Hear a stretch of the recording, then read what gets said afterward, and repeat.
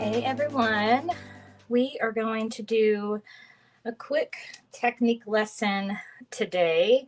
I haven't taught on this in a while, so we thought we would do a refresher course on the different types of things that you can do with an angled brush.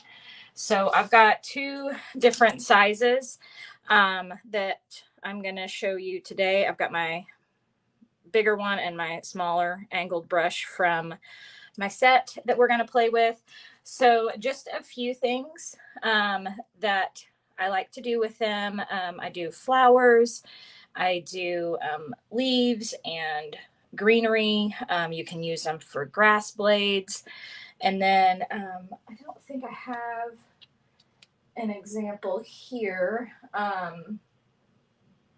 I also use them to do kind of a fun abstract type of tree. So we're going to do a couple different things today.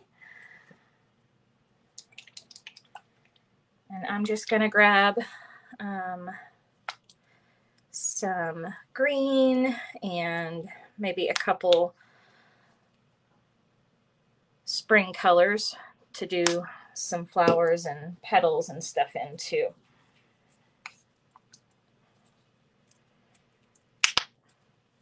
So that's desert cactus green, which is just a really nice subtle green. This is cactus flower. What other color do we want? Maybe we'll just grab a little yellow and another pink. Hey, Randy and Sally and Sam, you are welcome.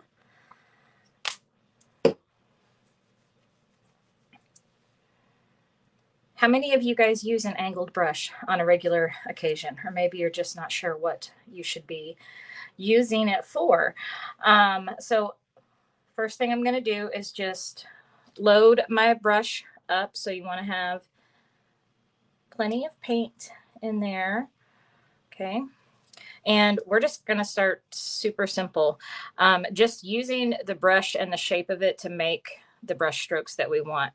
So a lot of times I just do simple little strokes like this, just to get some really pretty leaves that we can use in greenery. So you could have a stem attached to that, or you could just start filling in. And all I'm doing is just touching my brush down. Just quick, perfect little leaves. How simple is that? Then you could also use it if you want to do like grass blades. I usually start with the pointed tip down. Just quick little, we kind of did some of this flicking motion last week. I was showing you guys when we did the peacock feather, but you can do some quick little grass blades with it. And then you can do some bigger leaves too.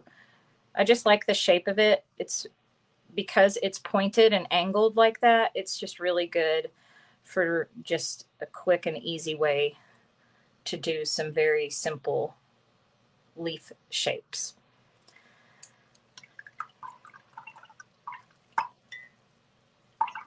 So I'm going to rinse that. Grab my paper towel really quick.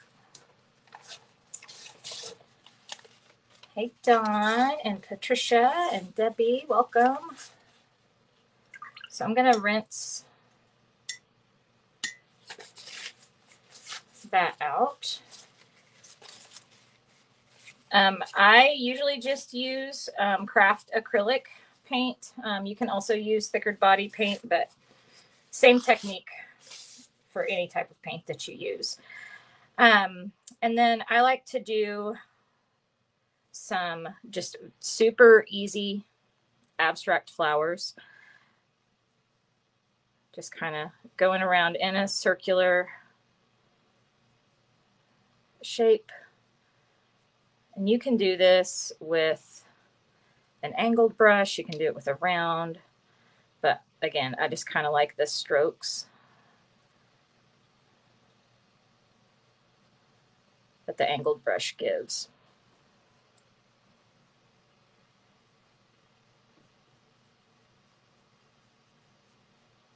And we don't want it to be, you know, a perfect circle, but circular like.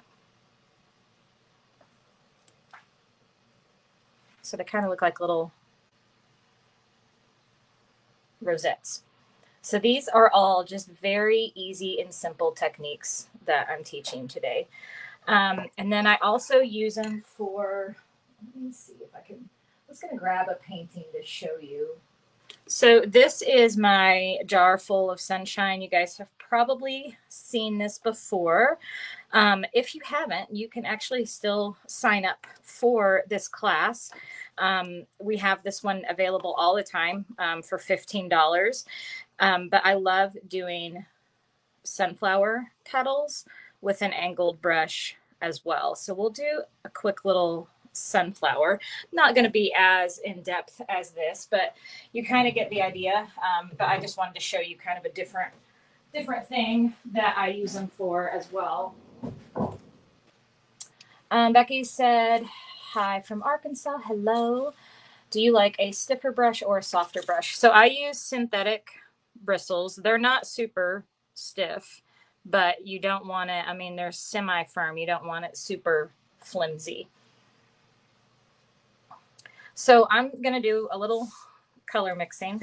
It's hard for me not to, but if you looked at these sunflowers, you can see I've got some darker colors in there. So since I already have pink here, I'm just going to take a little bit of my hot pink and my orange, and my orange. We're going to make orange, and my yellow, and we're going to make an orange.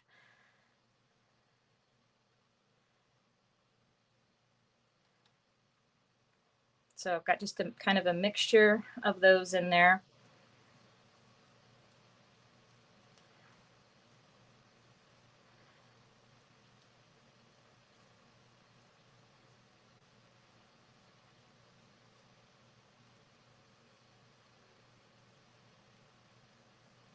We'll come back and add our center in.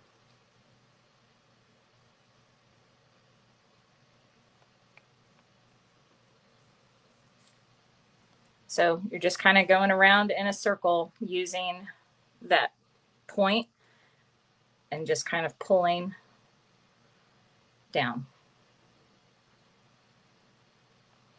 So I like to put a little bit of my warmer colors on first and then come back. Kind of like we did the Gerber daisy a few weeks ago.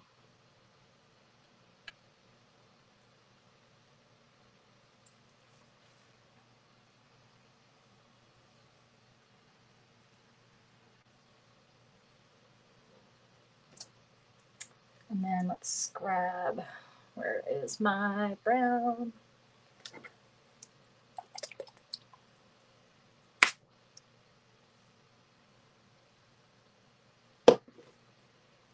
And I'm just going to use the same brush for everything today.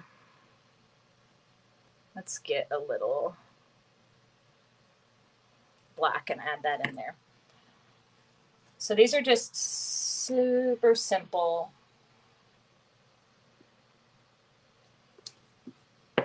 Don't know where my regular black paint is, but we'll use this figured bodied one. It'll work all the same. A filbert brush, someone was mentioning that they love, is a, let me see if I can grab mine over here. A filbert has more of a, oops, curved. So it's almost like an arch shape, which is another one that I love for doing different types of petals. But the pointy petals are great with the angled one. So I'm just going to come in and just dab my sunflower center here.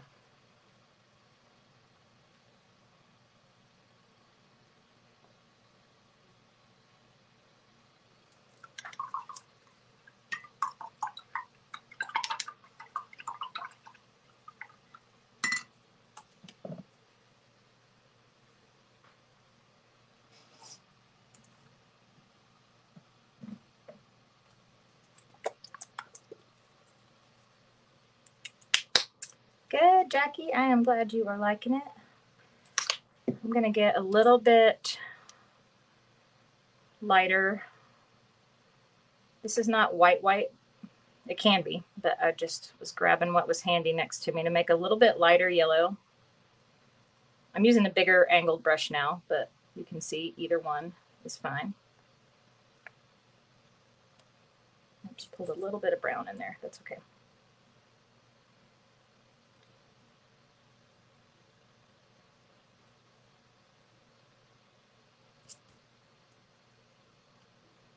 So if you do something like that and you pull some of your other color in here and you didn't mean to, don't let that stress you out. One, sometimes it just kind of looks good to have a little bit of that dark in there. But if you don't want it, all you need to do is let that dry, and then you'll be able to come back over top of it.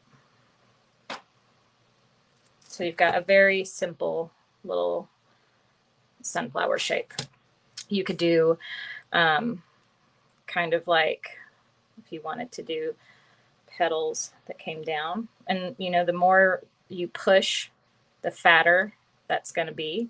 So you're just kind of playing with your pressure there.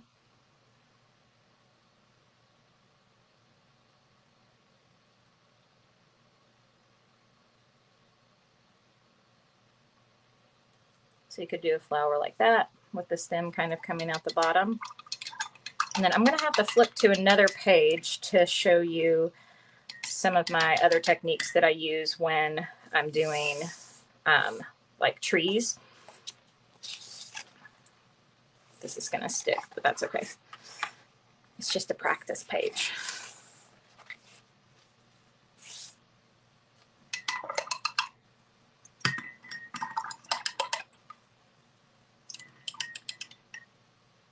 So you may have seen this technique in some of my paintings. It's in my bonus tutorial at the end of my 4-day video series.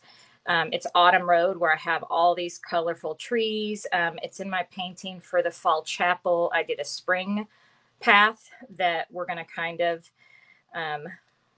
do a small version of today, super fast.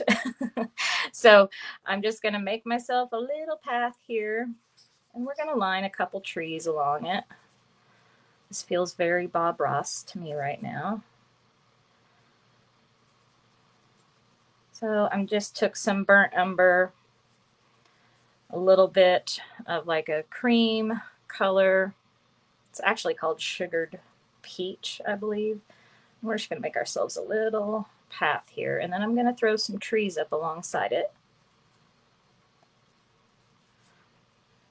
So the angled brush can be used for this too, just quick blending. I've used the same brush for everything I've done so far. So we could, if we wanted to, come over here. We're just going to go make a quick little scene, because I think it'll look better than me just showing you one little tree. So we'll do a couple different ones.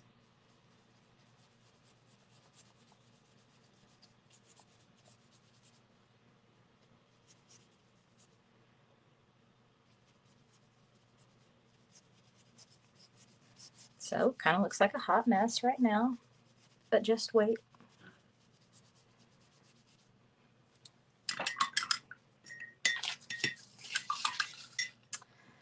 Lindsay said, is there a pack of acrylics you recommend? I don't have a pack that I recommend. I do usually use DecoArt as my favorite. We have a DecoArt link where you're going to get the best colors from their website, because they don't always have them in the store. Lynn, if you are still here, if you can grab our DecoArt link and throw that up for her. That's what I would recommend. And I love all their colors. So I usually go on their site and see what's new, and then just grab a bunch of my favorites. So I'm just going to come along, and we're just going to make a couple little trees. So just some quick vertical lines that are going to kind of act as our tree trunks. Let's throw a couple more.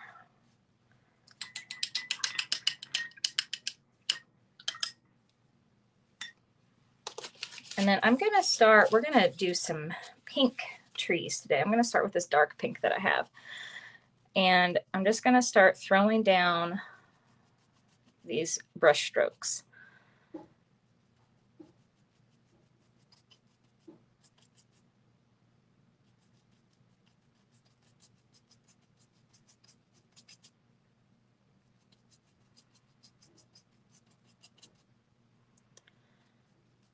So you may have heard me like say the phrase like the art of not blending. This is kind of what I mean by that. So what I'm doing is coming in and laying down these brush strokes. So they're kind of like just angled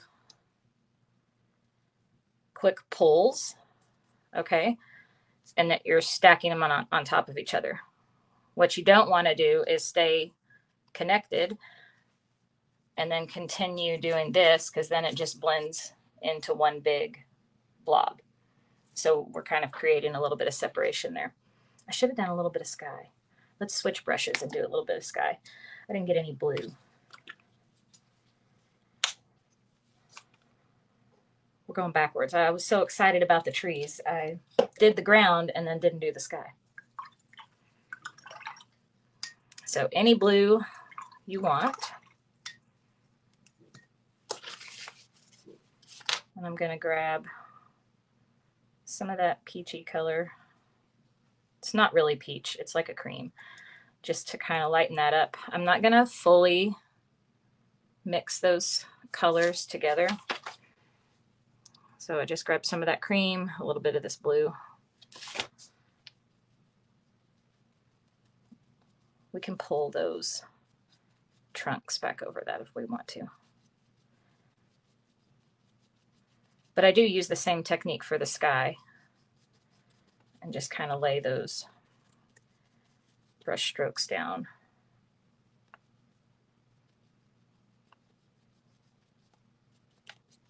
Can even add some more back here where we have a little blue peeking through.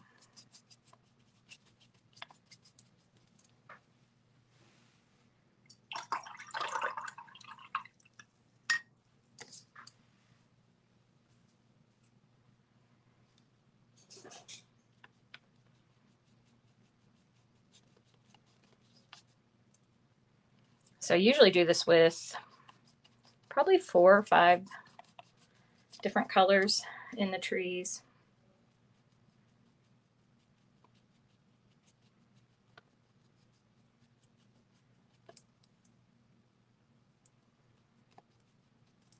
So I'm just going to wipe off the excess there, grab some of the lighter pink.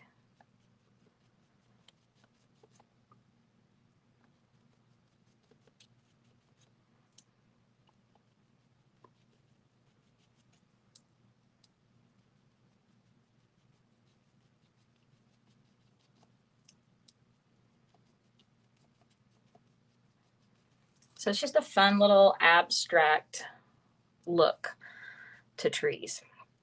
And the main thing you want to do is just not overblend. So you're just kind of laying those brush strokes down. They can overlap and they can blend where they overlap, but you don't want to stay connected to the canvas and continue, if that makes sense.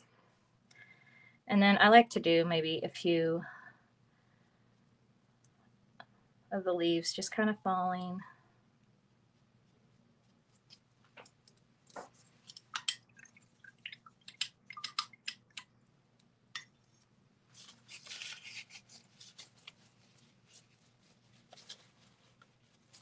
Do I want any other colors in there? I'm trying to decide. Maybe even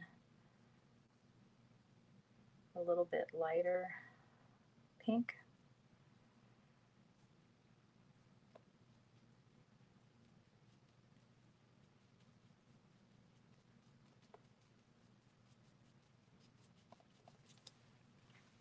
And you could do all kinds of shapes with this, like all kinds of shapes of trees.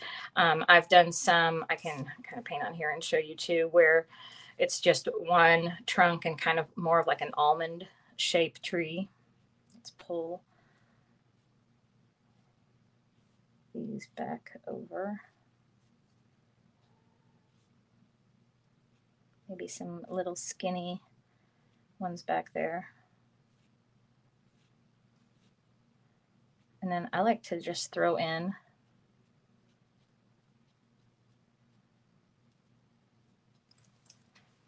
a couple little dark lines up here too, to kind of act as branches. And then I'm going to let that dry and we'll overlap those.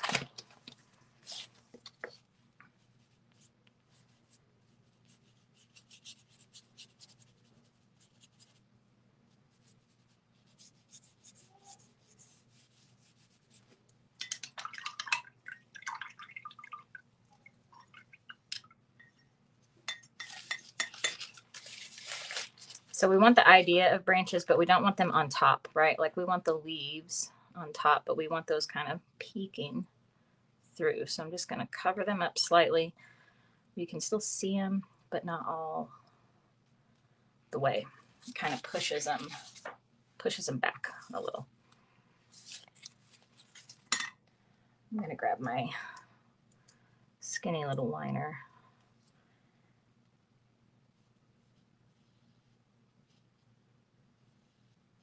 Pull these trees down just a little bit more.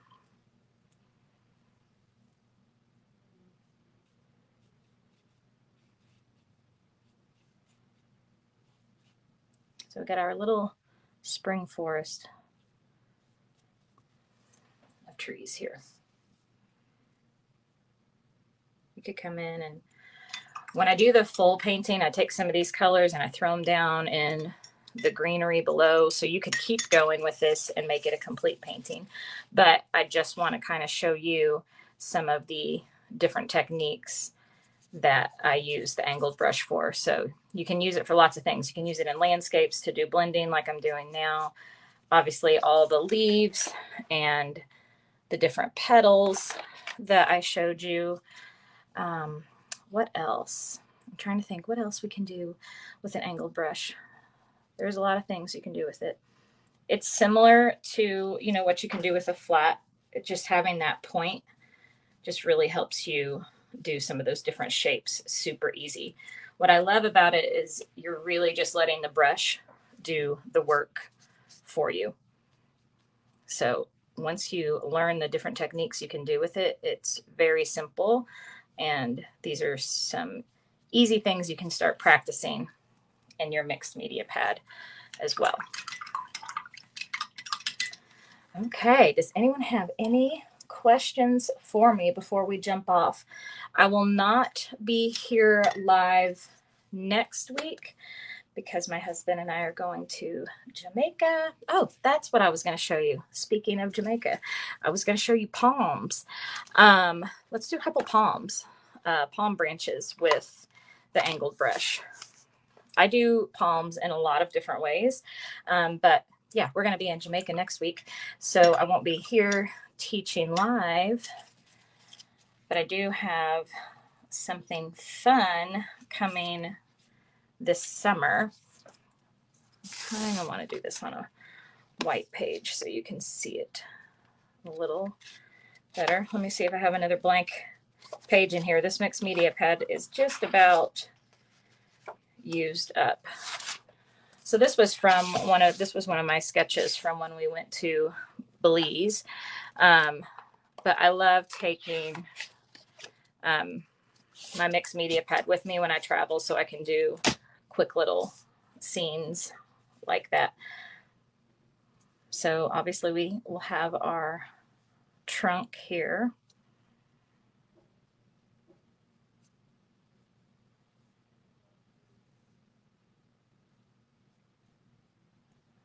But you can make palms with lots of different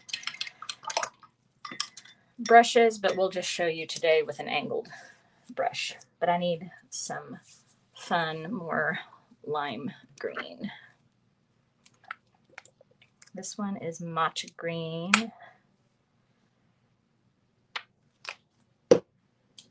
Maybe even a little teal just for fun. Maybe I'll do both these colors together. So the beginning of a palm tree is kind of like making fireworks. That's how I like to have you think of it. Just kind of exploding from that base. And then we can just use our angled brush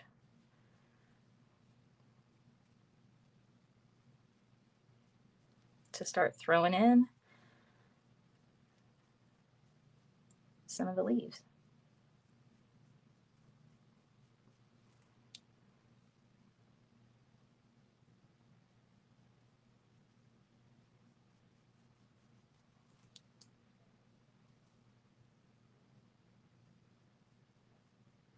And there are so many different types of palms.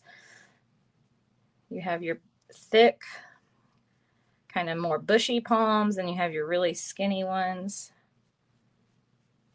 But this is really easy to do with an angled brush.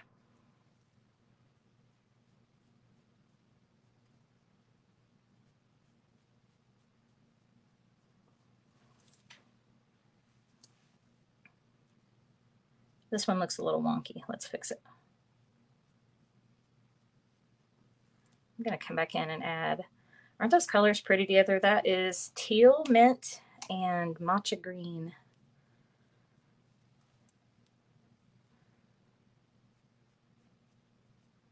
How many of you love the tropics? Painting things tropical.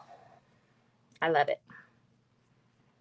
So I got some ideas coming up for some tropical paintings.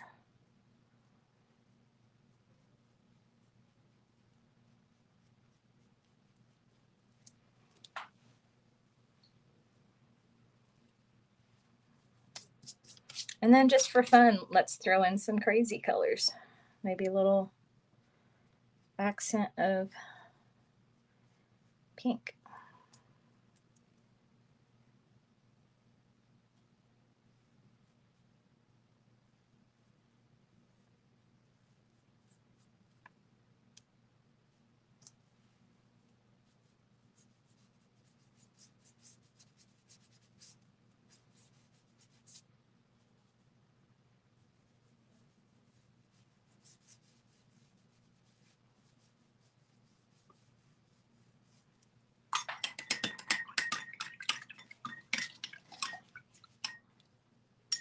Yes, I definitely, Laura said she likes this versus the fan brush. I definitely like this one better.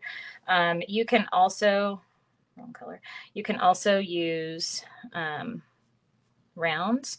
And if you wanted this to be more, so like I just did kind of a different brush stroke there, more feathery looking. So I was using it like skinny, like this, you know, but you could also do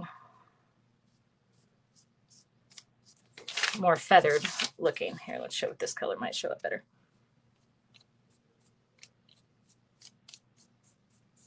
So you could do wide palms that are more feathered out to kind of a softer look. Like this. We'll make another little one over here.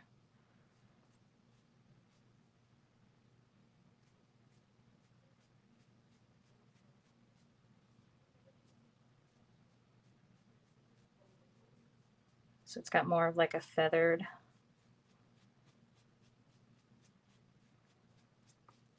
soft look to it.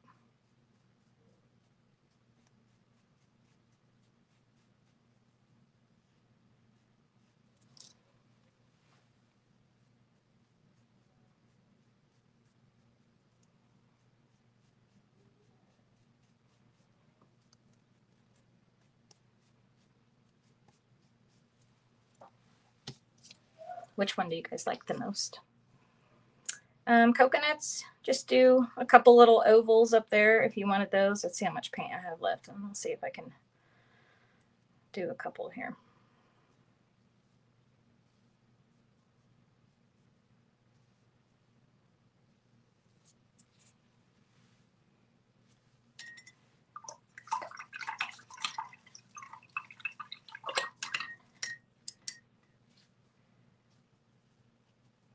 guys like the first one? I prefer that, but this is kind of fun too. Just do a couple little oval shapes here.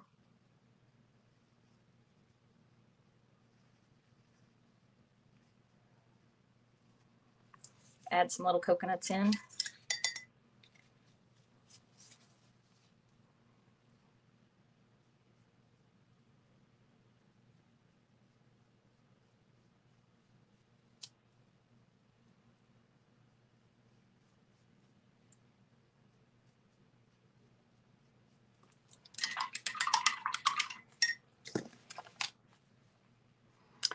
So there you go. There's several different things that you can do with an angled brush. So we did some palms.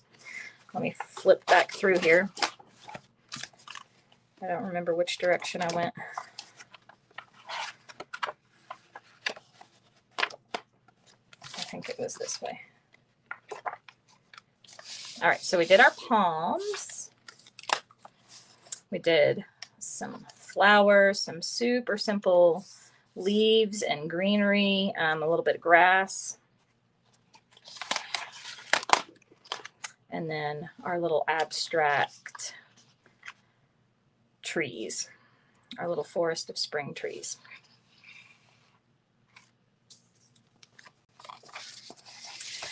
All right, so I hope you guys enjoyed that.